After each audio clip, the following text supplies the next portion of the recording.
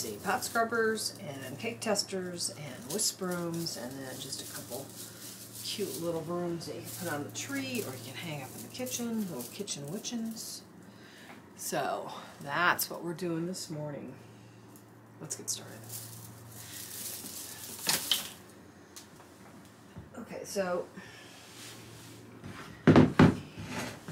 this is my old spindle, so kind of disregard. It is what we started out with. We got better with it. So if it looks bad, it's got a lot of use. So the first thing I want to do is talk to you about your knot, because it's going to be a little bit different this time. Well, okay. First thing we need is a jerk string. Okay, you don't want it super long. Just an overhand knot. I hear the wind. It's windy today. That's a little bit short, but we're going to do another one just to make sure we get two sitting here waiting on us. And as that phrase out, just an overhand knot. Okay, so now I got two of these waiting on me. That's a better one. What we want to do is we want to make a knot for the hanger.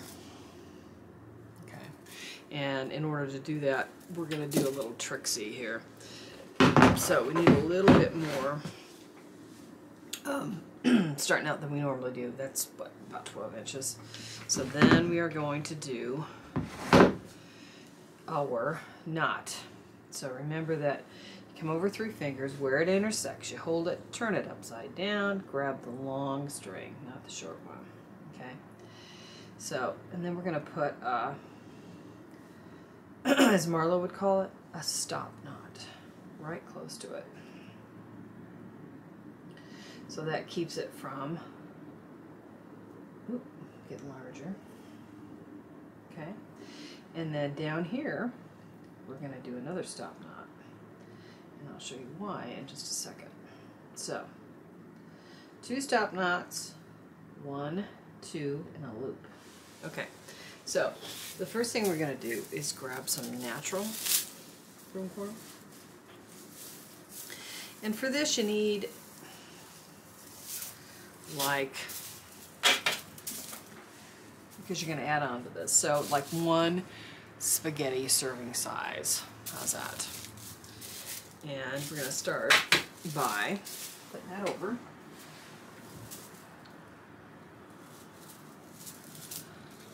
Okay, so usually I'm right-handed, so I'd have the broom cord to the left, correct? Well, the reason we don't have that today is because we're going to be plating. Now, this is about a healthy spaghetti serving, okay? And I want this more close to the top here. So, first thing I'm going to do is cinch that down. Okay, and it'll spin on you until you start wrapping a little bit. So what we're going to do with this is we are going to put that little loop underneath there, and see, then we got a hanging loop. How slick is that? And we're going to wrap for 3.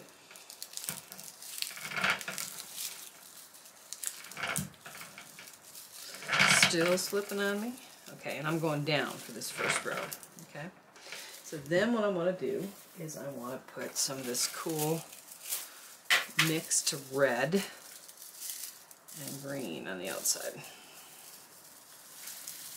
So I'm going to level that up and just let it spread around, making sure that I keep that up. Okay, I'm going to do it again. So these are, because this isn't very wide, doesn't need to be. These aren't real big layers. How's that? Okay, so I just want to spread that around there. One thing I will tell you, when you're mixing your broom corn, if you layer it, like a little layer of red and a little layer of green, then that will mix a little bit better than just plopping them together. See, I don't like that. It's okay for today. Alright. So I'm going to wrap for 3. And you see that I am wrapping up, and there's a reason for that instead of wrapping down. So I got 3 on there. And what I'm going to do is I'm going to do a little bit of plating with a flat side showing, because I'm going to bend them over. Alright? They don't need to be in there very far. I do need to have an odd amount. Here's the deal with red dyed reed. It does tend to bleed a little bit. Look, there's snow coming in the window. I guess I better shut it. Hold on. Crazy day today. Thunderstorms, snow, a little bit of everything.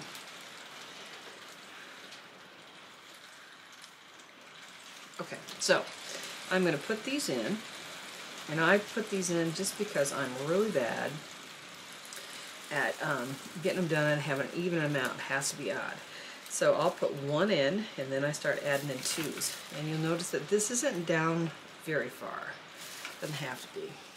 Maybe 1/8 of an inch, 1/4 of an inch. Okay. The only thing that you need to do at this point is make sure that it is odd, and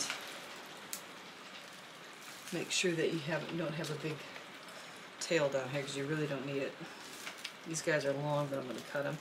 And actually what happens a lot when I'm making these is I'll get them all in there, and I think once I do like 5 rounds, there's a lot left, so I'll just cut them off and use them on the next one. Okay. And you can see that is like way long. So I'm just going to cut these and use them again.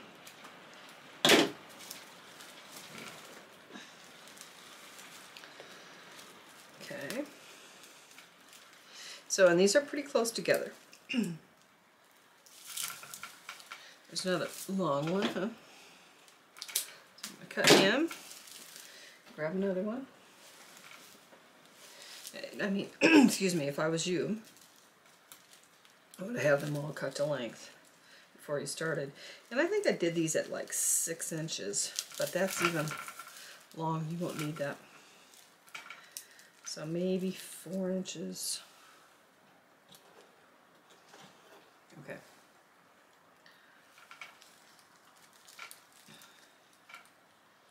Those 2 in there. I can probably put 2 more in there.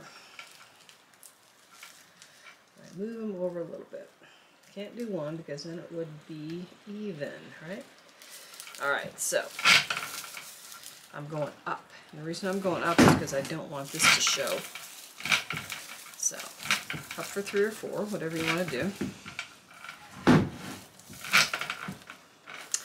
Then what we're going to do is we're going to come down. We're going to do an advance down here, just for 1. And then we're going to start laying these all down in here. How's that? And when I lay those down, I want them all even. So I'm going to make sure that when I press these down, they are in fact at the same level. If they're not, then I'll push them down some. So this first row, all we're doing is we are pressing these down and making sure that they're all even as we press, okay? Or as even as you can get. Okay, so I've got these all down. It's up a little bit, but it's all right. Okay, and I'm going to try to make them even when I come around here. And I'm going to wrap for 3.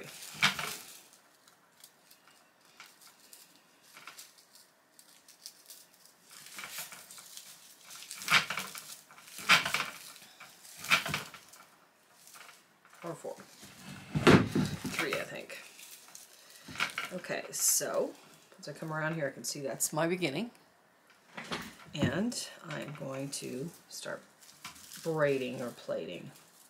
Now, one of the things that I found is Yeah, you need to use your finger, but sometimes if you just pull these up just a little bit when you're starting, they really get a lot tighter. So it's over and under, right? And hopefully we've got an odd amount. These are dry from yesterday, so we are getting them a little bit more wet. And you can see that my braid is on. We're going to do this for about 5 rows. This is kind of quick and dirty. So I am, because this is so quick and dirty, I'm not going to stop. I'll actually show you the whole process. How's that? So like I say, sometimes with this plating stuff, if you, yeah, you want to use your finger, but if you just lift that up a little bit and then pull, it gets in there tighter. So it's up to you whether you want to mess with it or not, how tight you want your braid.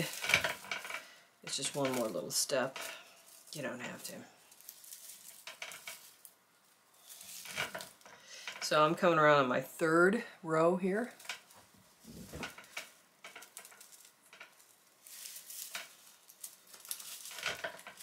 And then I'm going to put my jerk string in here. And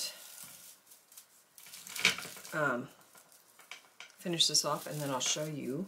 This one is going to be a pot scrubber. They work really good for cast iron skillets. So I'll show you how I dress it up a little bit with some little holiday flair and a snowflake. And I'll show how I continue using this same bunch of broom corn here to make not only a pot scrubber, but a cake tester as well. So what's a cake tester? You hang them up in your kitchen. You can hang this one up too. And you take one of the, well, let's see, you take one of the broom horns here, and then, of course, it's not going to be that long, and you stick it in your cake to see if it's done, instead of using a toothpick. There you go. Okay. Renewable and all. Okay, so I've got like 1, 2, 3, 4, and I think that's all I'm going to do. Usually I do about 5, but 4 or 5. This really helps you work on your braiding and getting it tight. So I'm coming around here and I can see that's where I started. So this is my 4th one. I'm going to put my jerk string in here. And then I'm going to give myself a little bit of slack. And I'm going to wrap for 3. Making sure that I keep it nice and flat so it doesn't get a curl in it or a kink, and I can't get it out. About 3, I think. So I'm going to hold that tension down here, cut that string, and then still holding that tension, come through the loop, grab the tail. Don't let go of your tension. Come over here. Once I have done that, I'm just going to pull tight on something. Cut that off. So you can see that there's a lot left here. So what I'm going to do is I'm going to trim these back and I'm going to use them again. Because I don't really need any length there. You could if you wanted to get decorative, but if you're doing a pot scrubber or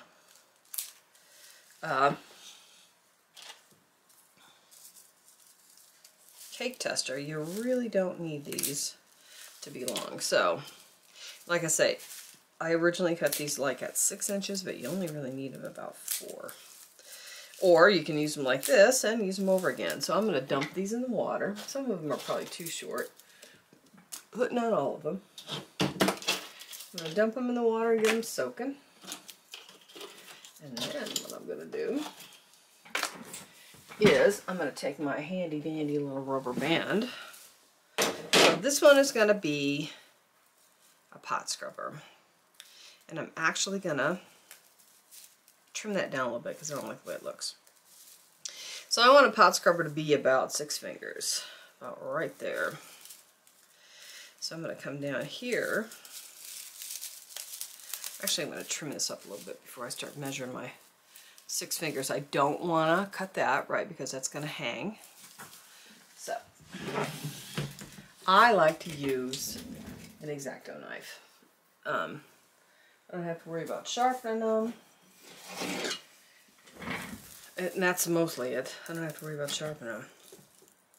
So, I get this over so I don't cut it, and I'm going to trim this down by just applying some pressure.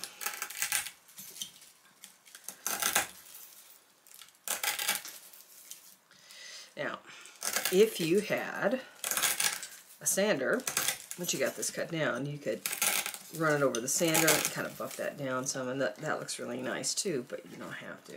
It's one more thing. If you like that, great. And I just cut my string. Don't do that. Okay. That's why you pull it over more. I'll just put a 1/2 inch on it, but you don't want to do that. Okay. So, I'm going to give it the 2-finger test about right there. This is going to be my pot scrubber. And so, you know what I'm going to do on this? I am going to take my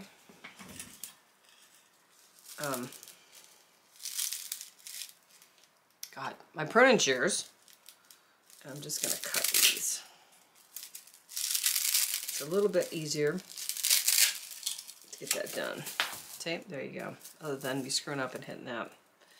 Like I say, I will put a knot in that and it'll be just fine.